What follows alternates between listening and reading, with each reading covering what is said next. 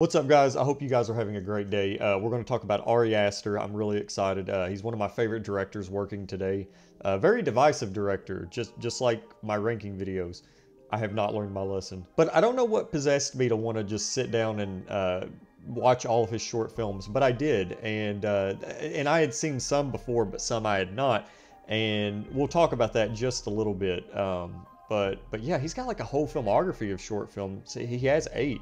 And I wish he would do more because, you know, the great thing about short films, you know, they're very low risk. You can experiment, and he definitely does so.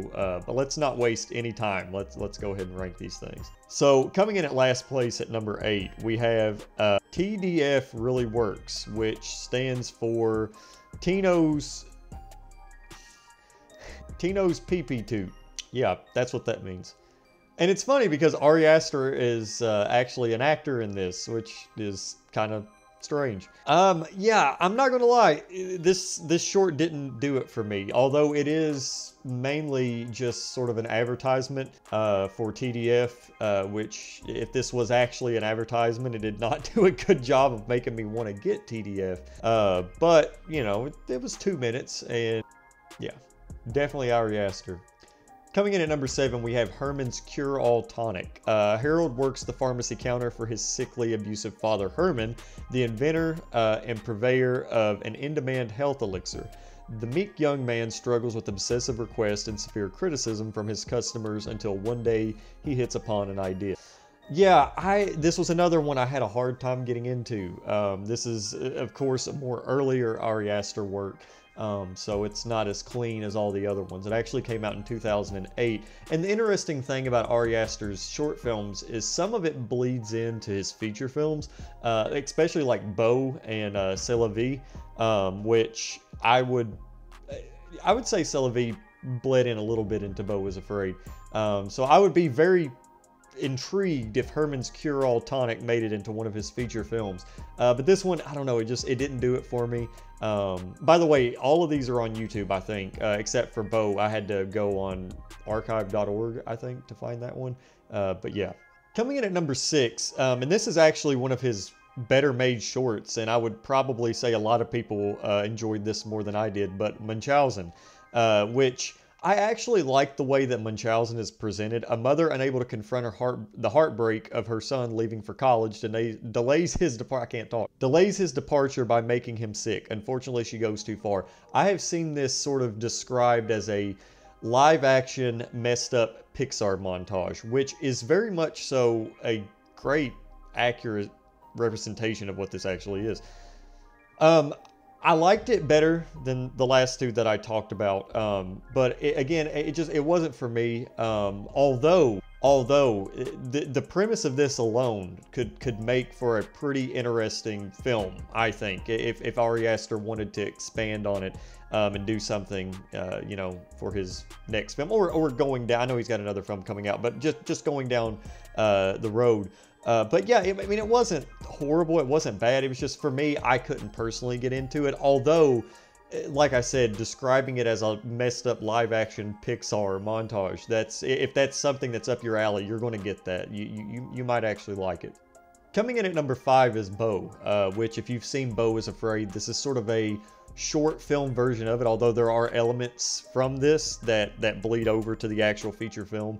And I actually enjoyed Beau is Afraid quite a bit, although I would say the first hour of Beau is Afraid is better than the rest of the movie. Yeah, it stars Billy Mayo, which unfortunately I believe passed away, which would have been really great to see him in some of Ari Aster's work. I'm not exactly sure if he was in Hereditary or Midsummer. I'm not for sure. I don't think so.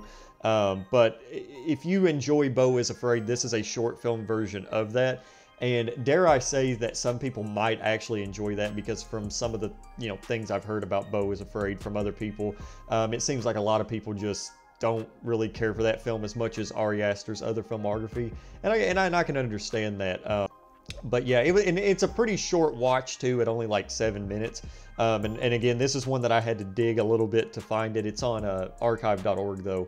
I think that's the website. So if you guys want to check it out, or you can just look it up on Reddit and you should be able to find it there. Coming in at number 4 is The Turtle's Head, and I am probably mispronouncing this guy's name, Richard Riley. I think that's how I'm saying it. I'm not exactly sure, although I have seen him in so many things. I mean, right here, it's Fear and Loathing in Las Vegas, Office Space. I love Office Space. The Fugitive, Halloween 2, Man from Earth, Glory, Texas Chainsaw 2013, 3 from Hell, Of Mice and Men, Hatchet, Joe Dirt, Munchausen. He's also in Munchausen. Pee-wee's Big Holiday, Mighty Joe Young. Gosh, The Turtle's Head. Iron Will. Okay. Badass with Danny Trejo. I actually watched that a long time ago. I forgot that even existed. Messengers 2, The Scarecrow, another one that I'd seen so long ago. Yeah, so he's in stuff. He's in stuff. But an aging, hilariously slimy detective with a taste for womanizing is distracted from the case of his career when he starts developing a mysterious medical condition. I might just leave it at that, because going into it, it's pretty comedic. And this is another one of those ideas where if Ari Aster wanted to develop it into an actual feature film, he probably could. Although, I don't know how that would go with people. Plot aside, it's a pretty well-made short. I enjoyed it a lot. There's a specific scene, which it's a very quick scene, that, I don't want to spoil anything. I'm not going to go into too many details about it. It's only a 12-minute short, but there's one scene in particular that I thought was really, really well made. You know, his filmmaking, his style of filmmaking is definitely showing in The Turtle's Head. Very strange, though. Very strange. Coming in at number 3, and these next couple are interesting just from the way that they're filmed, but it's C'est la Vie, in a series of clinical tableaux compromising a sort of apocalyptic travelogue of the LA streets. An aggressive homeless man berates the viewer regarding the circumstances of his life and the wrongness of everything. This is very much structured like almost a commercial of sorts, which, you know, tableau, like it's basically moving paintings in a sense, with the characters sort of talking you through a lot of dialogue, and he's presenting a story, which it actually, the dialogue is very front and center, and it helps sort of form a narrative in your head. And that's what I find very impressive, and I wonder if Ari Aster would ever be willing to include some of this in a future feature. But I liked it. I liked it more so than I thought I would. I could tell about 3 minutes, probably sooner than that, what it was going for, and it worked. It really did work. There's some beautiful imagery in it for something that's so short at 8 minutes. I liked it, and I couldn't help but think a little bit of Beau is Afraid. Coming in at number 2 is Basically. A bright but acid-tongued young actress walks the viewer through the drudgeries of her privileged life in a series of clinical tableaux. So yeah, it's sort of the same thing, except this one is longer. It's 15 minutes, and I don't know. It's just again, it's carrying you with the dialogue. It's putting stuff in your head, and you're having to imagine things.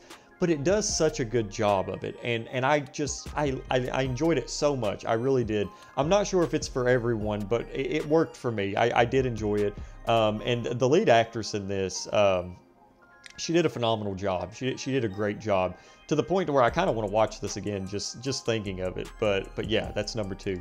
And coming in at number 1, this is no surprise. This is the one short that a lot of people know Ari Aster for.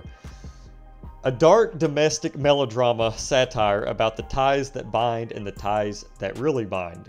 Yeah, for those of you guys that have seen this, you know what that means, and I'm not going to say anything more about this. This is one of those shorts where you want to go in blind, because when I first watched this is probably one of the few things that I wish I could go in blind again, because just thinking about it, like when I realized what was going on, I mean, I was just sitting there in awe. Like, it was just, oh my gosh, like just wow. And this is another one where I think that there's enough material here to make a feature film, although I don't know if you would want to, because this is very controversial. This is a very controversial short film, rightfully so. But I love it so much. I have it at, which I don't do ratings on Letterboxd too often. I do it with short films just to kind of be funny.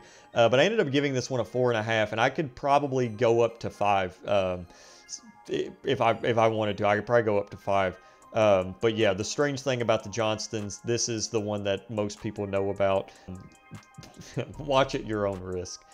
But yeah, anyway, I hope you enjoyed. I just wanted to do a quick little ranking of Ari Aster's shorts. It gave me an excuse to talk about Ari Aster a little bit. And when I was watching the short films, I kind of felt like I was going on a little bit of a journey. I enjoy going through filmographies from directors.